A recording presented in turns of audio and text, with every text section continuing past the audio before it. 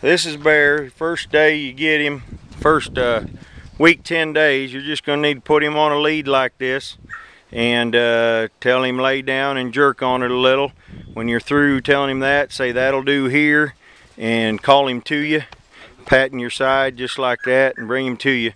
That'll get him used to your voice and used to you and getting to be buddies with him. The more you can take that dog with you and do things with him, the better off you are. We like to take the dogs to the track before we ever put animals in there and get them used to going to the track. I like to lie the dog down before we go in the gate so he understands you want him to lay down. And then we open the gate and see how he's making him stay back there.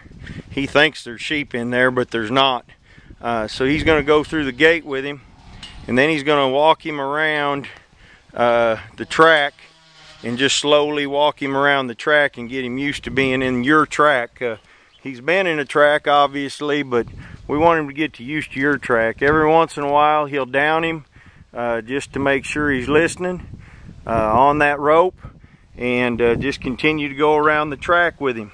This is the same thing we'll do when you get goats in there at first. Is those goats may not want to run, they may want to turn around and fight, and if you're with that dog, you can control the situation. If he gets a hold of them, you can kind of stop him, lie him down, but you want him to get a hold of them. You're going to want him to make believers out of them. We're going to be training your goats to where that they understand they need to be afraid of this dog.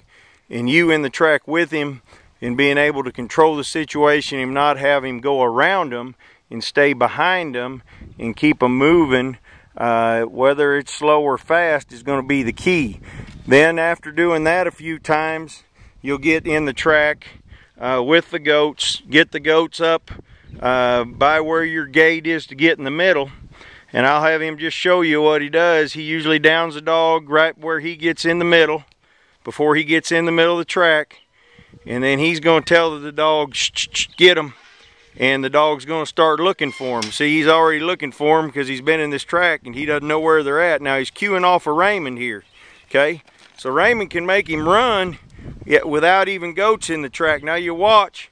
The other thing he can do is whistle. He whistled one time and said lay down. He sat down. That's fine as long as he stops. Then he raised his right hand and said continue to go this way.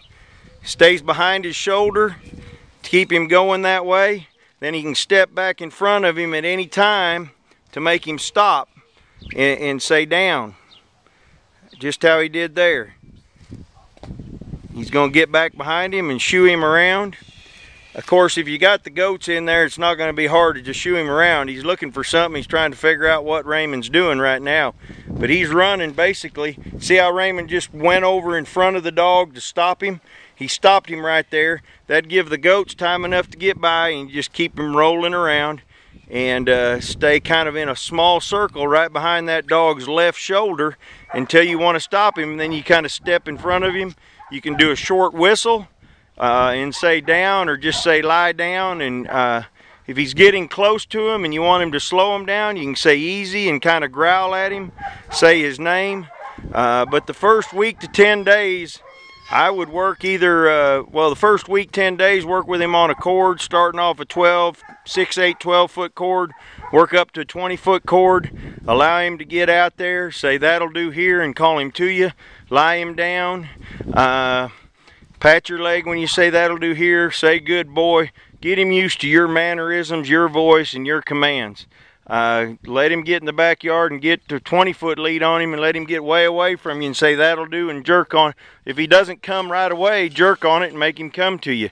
If he comes right away, there's no need to jerk on it. Just say that'll do here. You can also down him just like he did there and say lie down and then say that'll do here. And get him lying down, coming to you, respecting the rope, respecting your voice, understanding your commands. And then you can take him in the track just like we did without any goats and get him acclimated to the track without goats, so that when you get him in there with goats, it's not any different than it was with you there, except he's going to be a little higher drive. He's going to be ready to get after him a little more than he is obviously if there's not any in there. But that's kind of how we would suggest you start him and get him used to him. If you have a goat that wants to fight, walk him up, encourage him to bite, even hit the goat on the head, maybe blade a little bit. If you have one really want to fight, I don't mind grabbing them in the rear flank or rear leg and really letting that dog get a hold of them, make a believer out of them. You want to release the goat and the dog to stay behind and keep everything going the right way.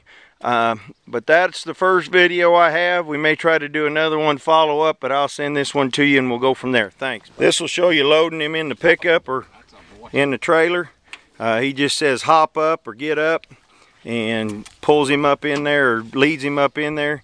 Usually gets him on one side or the other. I'll have him demonstrate it again. Bear, hop up. And there he goes, hops up, and then he praises him for it, tells him to get down. All right.